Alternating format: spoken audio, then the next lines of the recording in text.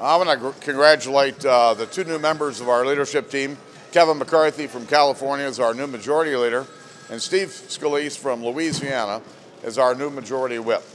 I want to thank all of my colleagues who did participate in this election. Competition is a good thing. Well, first and foremost, I want to thank my constituents and my colleagues for the trust that they instilled in me. America is struggling. We're struggling with a stagnant economy, a failed health care law, and so many are living paycheck to paycheck. They are looking for individuals that put people before politics. I'll make one promise. I will work every single day to make sure this conference has the courage to lead with the wisdom to listen. And we'll turn this country around. Thank you. I too want to thank my colleagues and my constituents for the honor they've entrusted me to be the next majority whip. I'm looking forward to bringing a fresh new voice to our leadership table and joining with this team to help confront the challenges that people all across this country are facing. We've got solid conservative solutions that are going to solve the problems facing our country. We've reached out to the president to join us in solving those problems, but we're going to continue to move forward in the House as a united team, building a stronger team to address those problems and continue to work to get our country back on track and our economy moving again. This has been a big day for the Republicans, and I'm proud to stand with our new leadership team for the 113th Congress, and congratulations to our new majority leader, Kevin McCarthy, and our new majority whip, Steve Scalise.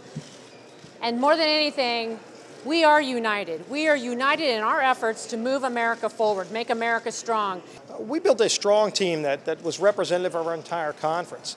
I'm proud to be the chairman of the Republican Study Committee, which is 176 members of our conference.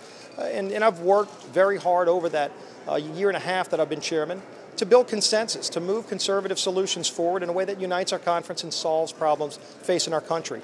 And the results that I've had over that year and a half have had broad appeal throughout our conference, including non-RSC members that recognize that actually helps strengthen our team to address the problems facing America. So we built a really strong team, a team that's very representative of our entire conference, which shows that our conference wants to move forward even stronger so that we can even do a better job of addressing those problems facing the country, and now have the White House and Senate start working with us to join in addressing those problems as well. What about those that say this is a win for America? I mean, this is a win for America because we're going to be a more united team moving forward. They elected a guy who is a grandson of a cattle rancher, the son of a firefighter.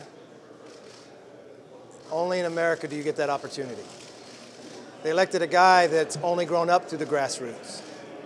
They elected a guy that spent his time going around recruiting many of these individuals to get the majority. Look, I've always had to struggle for whatever we wanted to overcome.